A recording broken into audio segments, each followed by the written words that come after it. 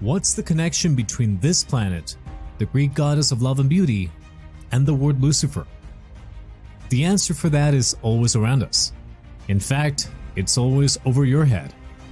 To find out, we need to look up at the stars.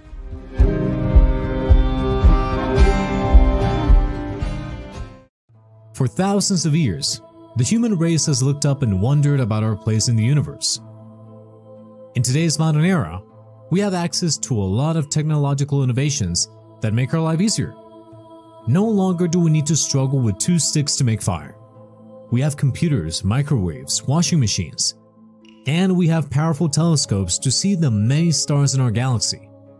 But people have always been fascinated with the sky, even if they didn't have today's facilities and comforts.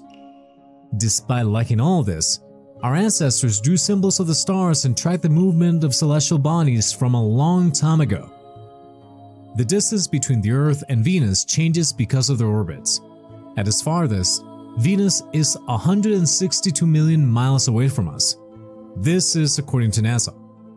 Venus is the hottest planet in our solar system. It has over 1,500 volcanoes on its surface, with temperatures hot enough to melt lead. And Venus is also the only planet named after a female figure in our solar system. It was one of the first planets that was noticed by our ancestors.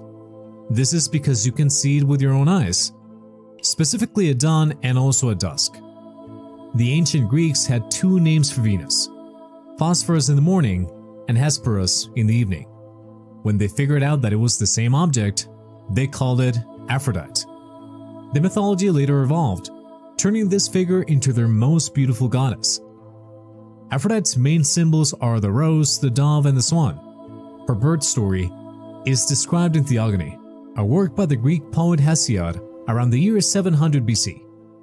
According to Hesiod, Cronos, leader of the Titans, cut off his father Uranus' manhood and threw it into the sea. Aphrodite was later born from the sea foam that was formed. Consequently, Hesiod thought Aphrodite's name meant risen from foam, but it can also be linked to meanings such as shining and wanderer. Hesiod mentions two islands in Aphrodite's story. She was born in Cyprus, but reached the holy island of Cythera.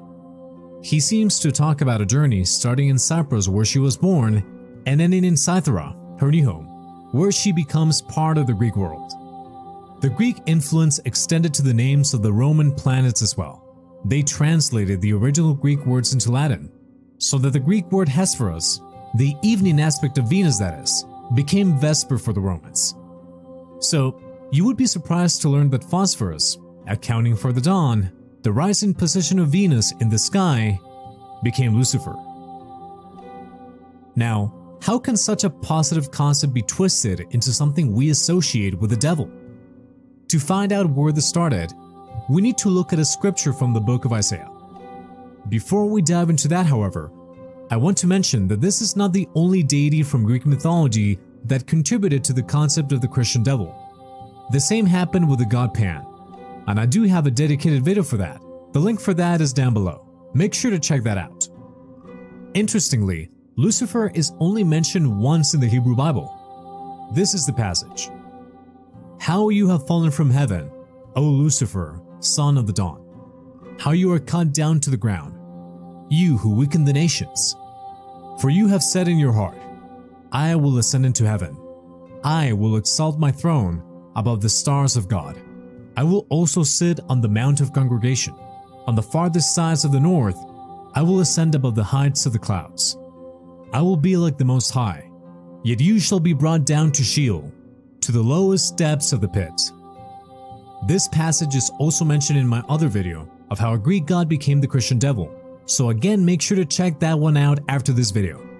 But this passage is in fact talking about the king of Babylon, not Satan. In ancient times, royal families were connected with gods and goddesses, who were associated with stars and planets. The word Lucifer, Lightbringer, or Morning Star, was an honorary title in the Babylonian language. One of the major deities whom the king and his people worshipped was named Ishtar, and the planet Venus used to be directly linked to her before it was ever linked to Aphrodite. It wasn't until much later, around the year 300 AD, that Christian scholars began to interpret the word Lucifer as another name for Satan. This was likely due to a mistranslation, but also a way to demonize the Babylonian king and the gods and goddesses he represented. As polytheistic religions fell out of favor and Christianity took over, the light of this particular goddess also started to fade.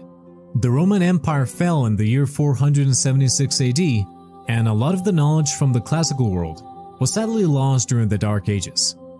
Important works like On the Nature of Things by Lucretius were thought to either be destroyed or lost for good. But almost 1,000 years later, in the year 417, this work by Lucretius and others were rediscovered in a German monastery by an Italian scholar named Poggio. Because of manuscripts like this being rediscovered, the old gods and goddesses made their return to the Western world. Once again, we can see how the years can affect the many tales humans have been telling for thousands of years. Different interpretations and translations shaping many of the concepts that we view in a totally different light today. Let me know in the comments section if you are aware of this connection. Thank you so much for joining me for today's tale. If you watched this video until the end, I will assume that you liked what you saw. So please like, subscribe, comment, share the video with someone else. It's a very small button for you and a gigantic leap for my channel. Until the next tale, farewell, and may the gods smile upon you.